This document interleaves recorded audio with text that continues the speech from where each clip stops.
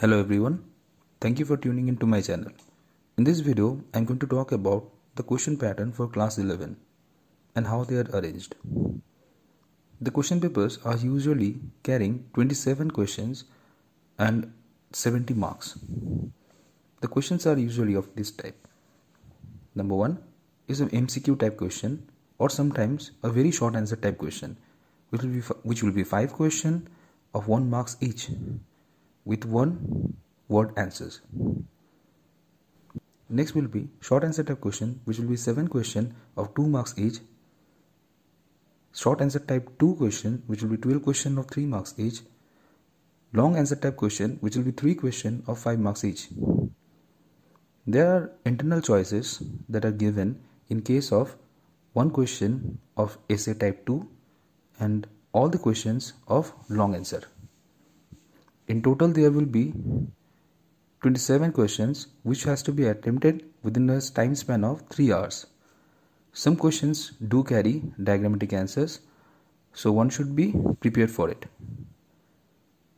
Time management will be a main issue as there will be no extra time given for reading purpose.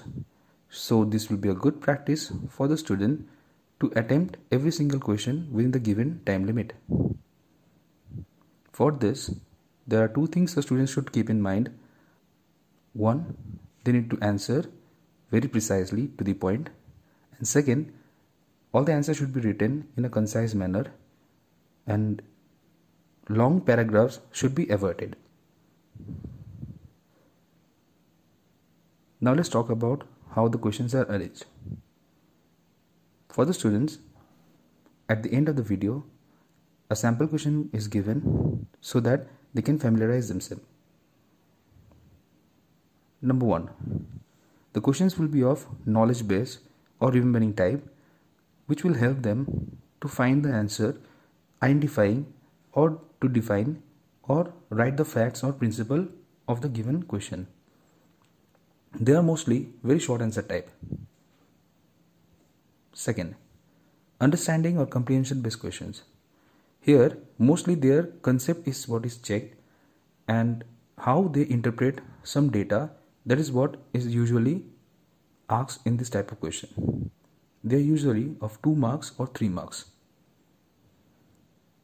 Third, they are application based questions in which one needs to interpret the situation with example or solve some problems. Majorly, 3 marks questions will be of this type. Evaluating our analysis is to classify, compare between different pieces of information from a variety of sources. This is usually how to draw a comparison between 2 substances. This type of question are mostly set on 2 marks. Creating type questions are to justify the value or worth of a decision or to find their outcome. So this is how the theory paper are usually set in case of biology.